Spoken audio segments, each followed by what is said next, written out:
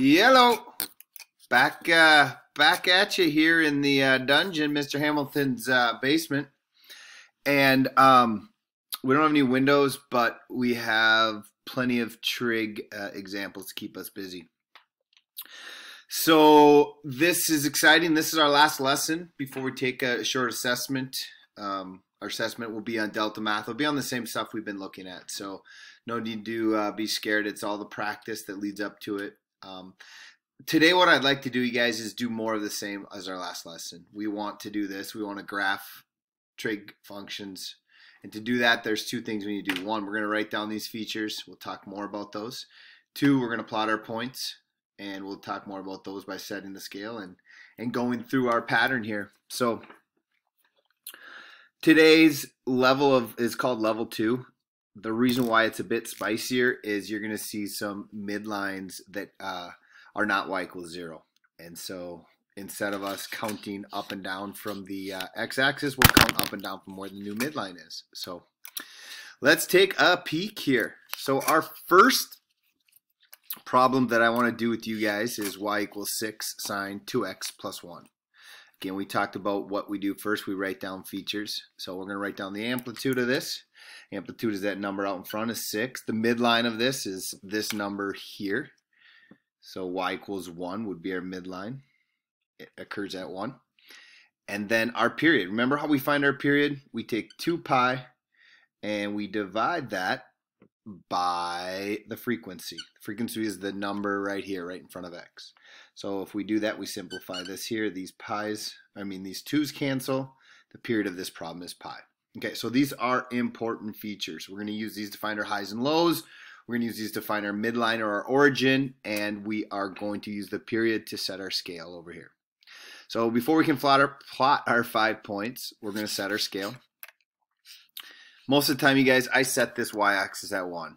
I mean, we could set it at 2. It goes up and down 6 units. I have no problem counting up 6 units here. You can always change it too, by the way. Our x-axis label here has to do with what our period is. So make sure we set that according to our period. Remember, what we want is one complete cycle. And there we go. We're going to drag this period to our 5th point, starting with our first point at the origin. So 1, 2, 3, 4, and 5. There we go. Now the next thing we're going to do is we're going to keep in mind where our midline is. In this case, our midline is not y equals 0, it's y equals 1. So it's right here. I'm going to leave my cursor here for a second. So one other thing we want to talk about is this particular curve is the sine curve. Okay, so sine over here it goes origin, high, origin, low, origin. And these origins, remember, those are like your midlines. So it starts at the midline, goes high, through the midline to low, and then back at the midline. Those are your 5 points. So we got to find our midline here. Our midline is y equals 1, and we're starting here on the y-axis. So we're going to start right at the midline. Now from here, my next point, I'm going to use the amplitude because it's supposed to go to a high value. Our amplitude would be 6 units up from the midline. So if the midline's at 1, 6 units up would be 7. And as I move the next unit to the right, it goes back through the midline. Now we're going to move 6 units down from the midline. So I move to the right one. I'm going to count down 6 units. 1, 2, 3, 4, 5, and 6. And we're going to finally end back on the midline or the origin. Voila! After you put that 5th point down, it draws your curve. Hit submit. You're good to go.